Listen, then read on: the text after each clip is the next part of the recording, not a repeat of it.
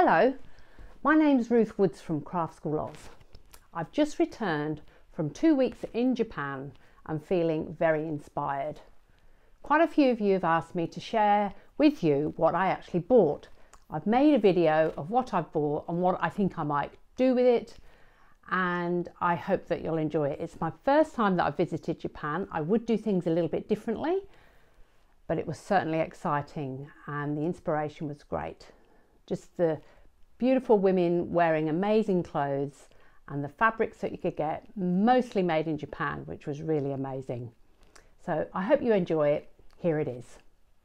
My main objective was to go and look at fabrics and craft things and clothing and be inspired by what I saw and to purchase some textiles. So this is my first time I've been. I was very conservative. I thought I was a bit worried that I was going to go overweight, but I would have done it a little differently next time. I didn't take too many clothes, but I would have taken even less clothes, maybe a quarter of my suitcase of clothes and then 3/4 filling up. This, what I've got here, was half my suitcase. So I'm just going to go through what I bought, where I bought them from, and why I like them. So the first place we went to was in Tokyo, and we went to the Nippori textile district, which was a whole street full of many shops. It said there was 90, but there were a lot, and there were all different kinds of shops selling different things, from accessories to leather, glass beads, trimmings and fabric. So there were a couple of favourites and easy ones to go to, but if I went again, I'd probably stay right in the area and really explore the shops. And really, we only had one morning where we explored. So what I bought from there was, and as you might know, if you know me and my colours, I love this colour, this limey green yellow colour. So I bought 3 lots of fabrics, and this was from the Tomato fabric shop, which they have 4 of them in the Nippori district. So I bought this. It's all linen, so this and this is linen, but actually this one here, which I bought, is a lovely cotton, feels like a Tana lawn cotton, really soft. All the fabrics are made in Japan, which I think is amazing. In fact, most of their things are made in Japan. You would expect little things to be made in China, but they were all made in Japan, which was good.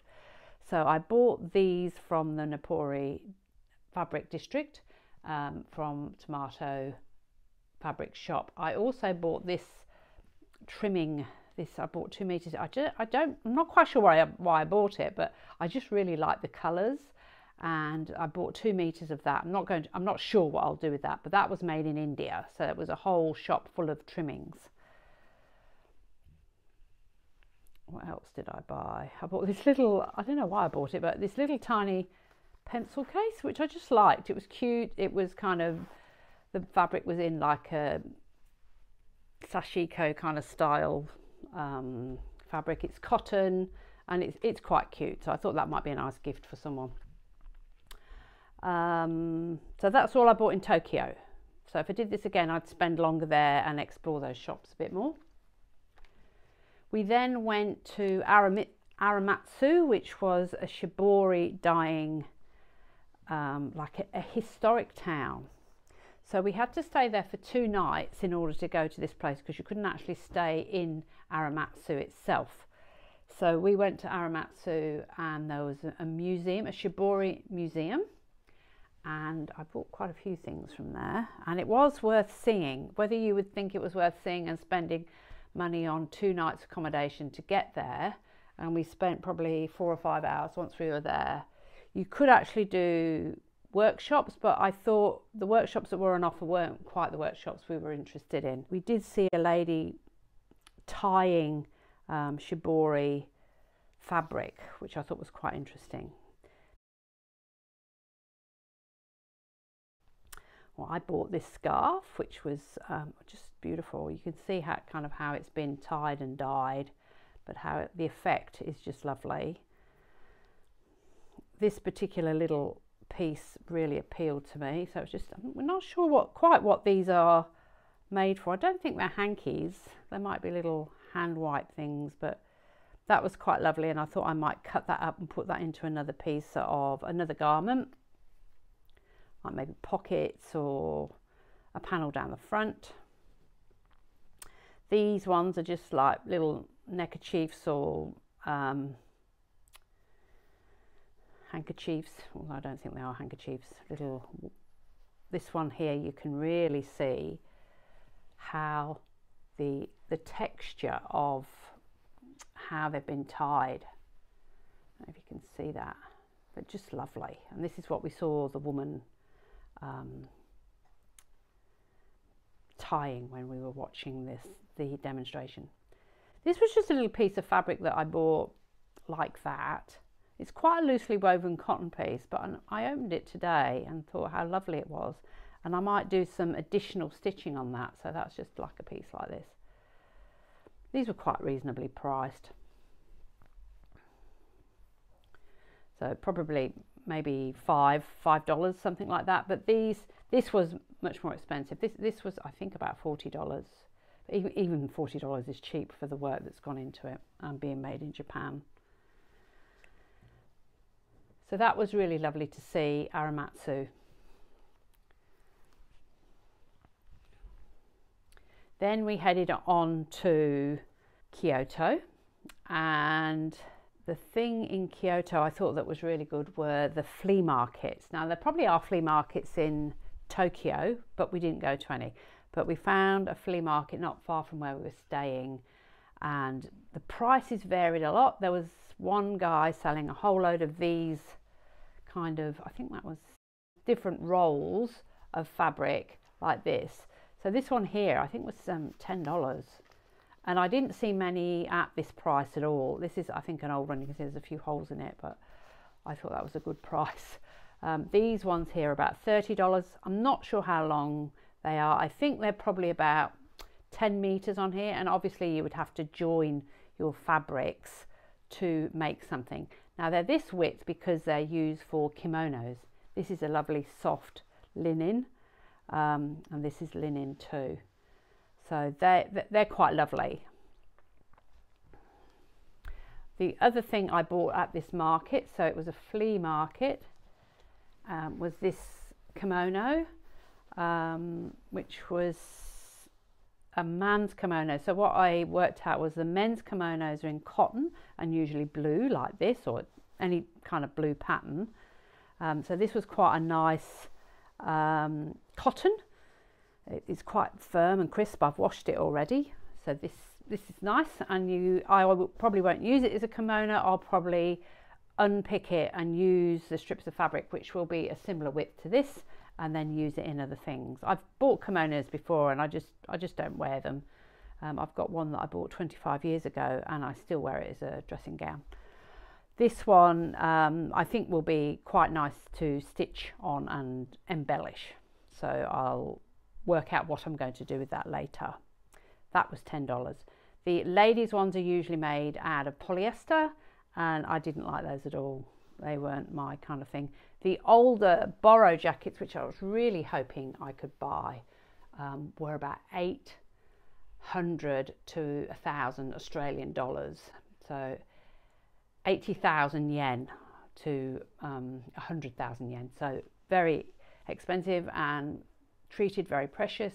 And I think that's right. But I was disappointed that I couldn't really get one because they were so expensive. Also in Tokyo, there is an amazing shop called Nomura Textile Shop. There is a couple. There's a big one in the centre of Tokyo, but then there's a smaller one inside one of the main arcades, which was also really nice, but very small, and it was like condensed. But the big one in the main part of Tokyo was 3 floors, and it was packed solid full of fabric, and on the top floor was all accessories and things, which was just like a lolly shop. So I bought several pieces of fabric from this shop, so I shall just move these so you can see what I've bought. This was a piece of Liberty Tana lawn. It was 300, it was 35,000 yen, so $35 a metre, and in Australia you can pay between 45 and 55 Australian dollars. So it was a bit cheaper, but the selection, there was a huge selection of Liberty Tana lawn. Now, what I thought was interesting, which I didn't know, I'd have to do a bit of research on this. This says Liberty printed in Japan, and I thought, oh, okay. I didn't know where it was made. I mean, originally I think it was made in England, but it's the most exquisite fabric. So I'm looking forward to making a top. I've got a few tops made in Liberty Tana lawn. I've made sure I got 1.5 meters this time. I usually run out and kind of have to squeeze the neck out things. So this is really lovely. I bought this very dark navy denim, although I can't work out if it's black or it's navy. Very dark. I was looking for a really dark navy, but I was going to make myself some jeans pants in those or something. This lovely fine cotton, I think it's double thickness, and it's really soft, and I saw lots of women in Japan wearing tops made out of this kind of material. That was quite cheap. I think that was about 700 yen, 7 Australian dollars a metre, so I shall make myself a top out of that. Also this lovely linen, which is checked, and I thought that they would make really nice pants, trousers, and I just like it because of its unevenness, so it's not like crispy straight, it's just got a lovely little kind of rougher print, and I like that. And this one, more linen to make some more trousers, and also you could use it to make some pouches or something and use the squares to stitch in and stuff, so it's got a lot of options in there. I bought a few little scraps and things that were just like $1 in a little bin, so I bought those just to stitch on while I was away. Then I bought some accessories, so I'll go through the accessories I bought.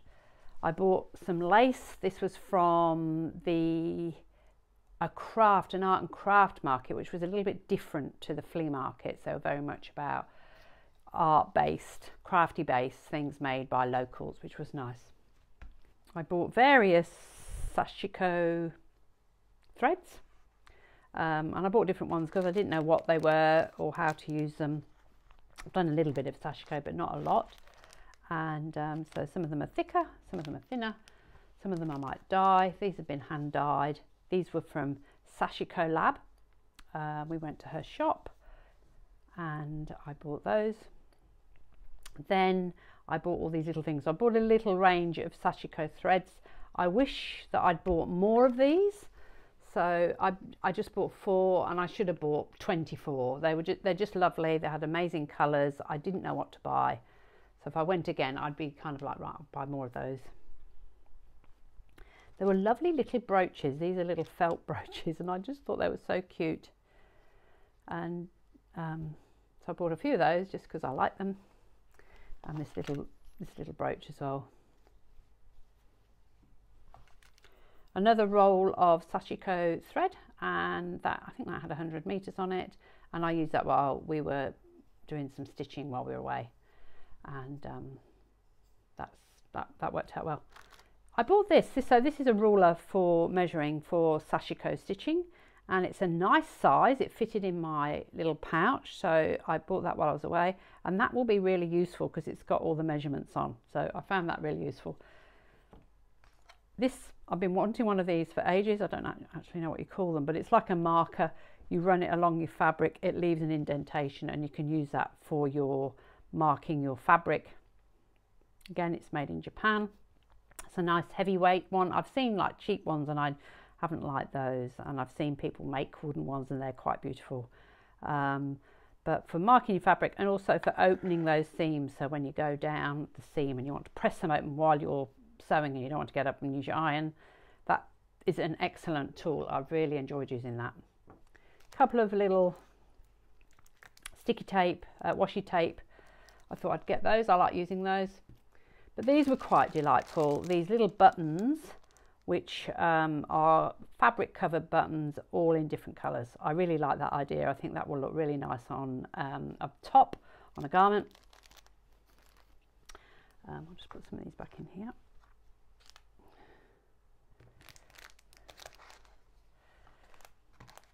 I bought some needles, again made in Japan.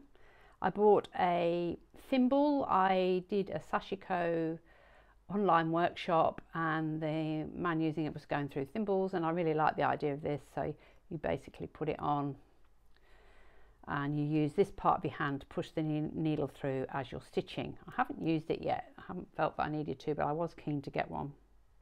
Some more sashiko threads, very pretty colours, a marker pen, pencil. They didn't have a white one, so I got a pale pink one. That works quite well, and this one as well, which was a bit unusual. You had to mark it a few times and then the mark came up through the fabric. So